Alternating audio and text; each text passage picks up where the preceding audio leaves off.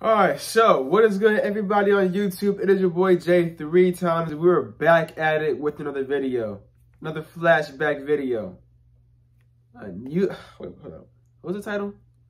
What the title was? Army Sergeant, was it? Yeah. An Army Sergeant was detained for a grenade attack on his fellow soldiers.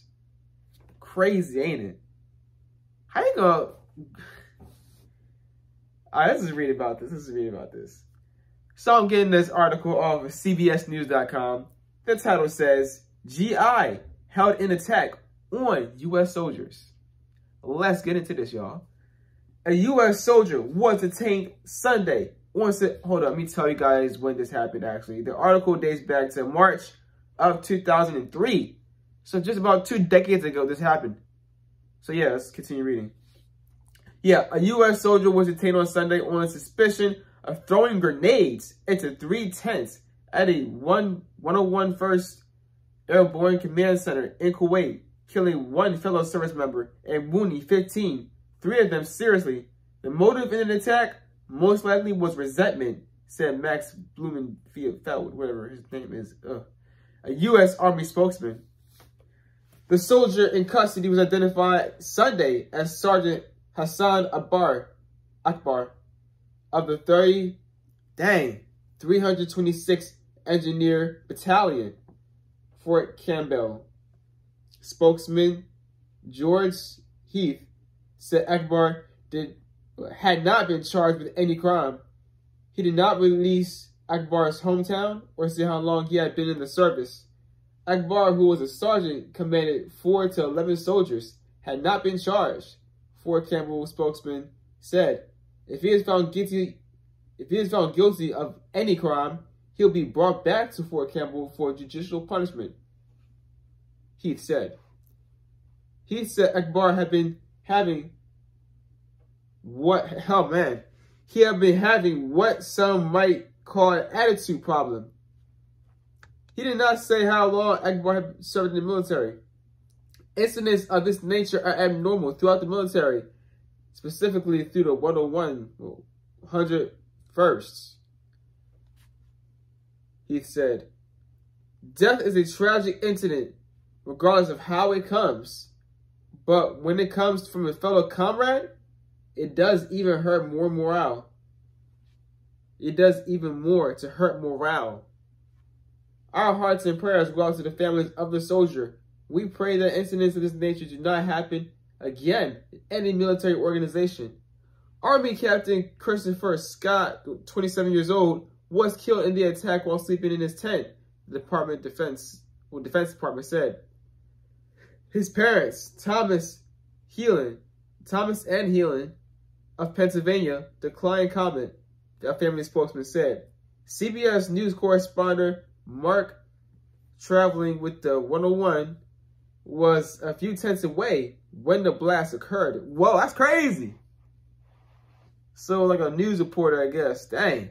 A correspondent, what you want to call it. He was actually there, traveling with the unit when this attack occurred.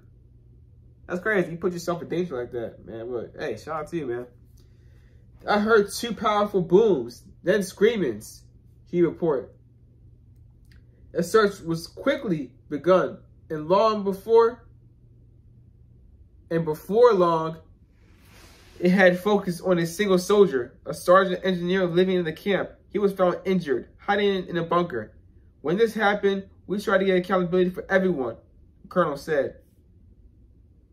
Yeah, the colonel said. I'm just going to say the colonel. I'm not reading all that extra stuff. We noticed 4 hand grenades were missing, and this sergeant was unaccounted for. In Washington, a spokesman for the Pentagon said only that the attack was under investigation. Initially, the military suspected the attack was the work of terrorists using 2 grenades and a small arms fire, he said. 2 Middle Eastern men who had been hired as contractors were detained and released. An inter-ministry official speaking on condition of whatever, said Sunday that Americans were still investigating all locally contracted workers in the camps, such as cleaners, drivers, and volunteer translators. 2 Kuwaiti translators were also questioned and released. The attack happened in the command center of 101 Division's 1st bridge, whatever you call it, at Camp Pennsylvania at 1:30 a.m. I immediately smelled smoke, he said. I heard a couple of explosions and then a popping sound, which I think was probably a rifle being fired. It looked like some assailant threw a grenade in each of these tents, each of these 3 tents here. One grenade went off in the command center, he said, the Army spokesman said.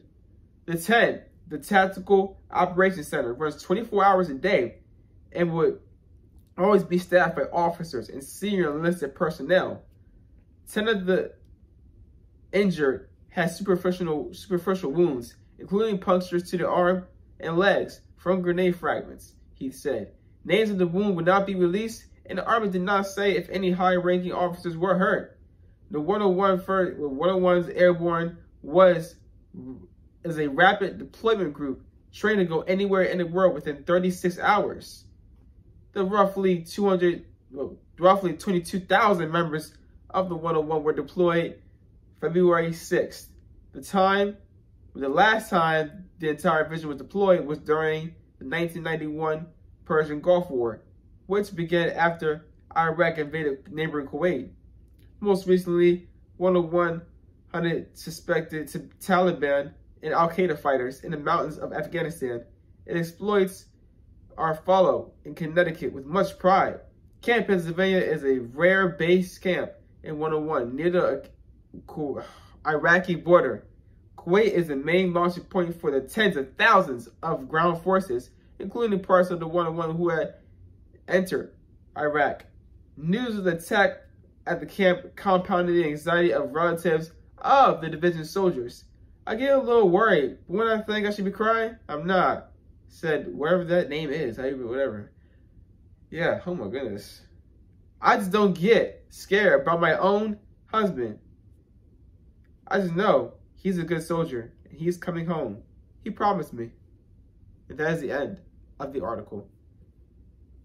I probably should have read a different article because I feel like that wasn't that interesting, whatever. At least for y'all. I don't know how interesting it was for y'all or anything like that, but yeah, that is it. But yeah, this definitely was on many different news sources. Like, let me give you a couple: Fox News, New York Times, NBC News, freaking CNN News, Army Times, The Guardian, BaltimoreSun.com. Yeah, this is a lot of sources, y'all. So I feel like the Baltimore Sun had the best article. Might read that, might redo this video, might not. I might redo this video. Yes, I know. Excuse me, y'all, real quick while I look through this. 3 hours later. Can you move it along? I'm all out of time cards. Okay, yeah, now I'm back. I was looking through the Baltimore Sun's article, which I found to be probably the most, maybe, interesting to read in. But it basically just saying the same thing, I guess. There's a couple of words here and there that, that make the bigger difference. But anyways, y'all, yeah, I guess hopefully that article was, cool to read for y'all. Yeah. Anyways, y'all, like, comment, subscribe, stay tuned for more content. Stay humble, stay motivated, stay positive, stay inspired. It is your boy J3 Townsend. I'm checking out. Peace.